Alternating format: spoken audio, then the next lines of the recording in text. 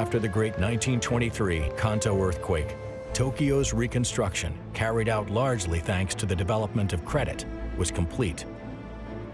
New avenues, adapted to automobile traffic, crisscrossed the capital.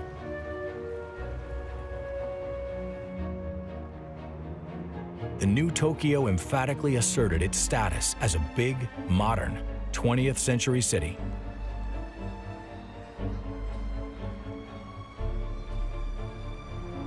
The entire time, Ginza and downtown Tokyo adopted Yankee ways. Its streets looked more and more like those of its Western models, with the addition of hundreds of new cabs and cars. Some of the structures that have become emblematic of Tokyo had appeared. They're still visible today, particularly the bridges over the Sumida that had been destroyed by the earthquake. Eitai Bridge was rebuilt in steel in 1926.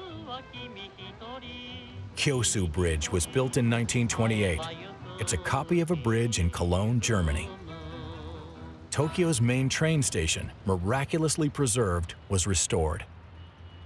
The Kabuki-za Theater was rebuilt in reinforced concrete, sheathed in traditional wooden trim. Even today, it is the most famous kabuki theater in Tokyo. A newly reconstructed Ginza was again serving to showcase Tokyo's modernization. Style and fashion became increasingly important.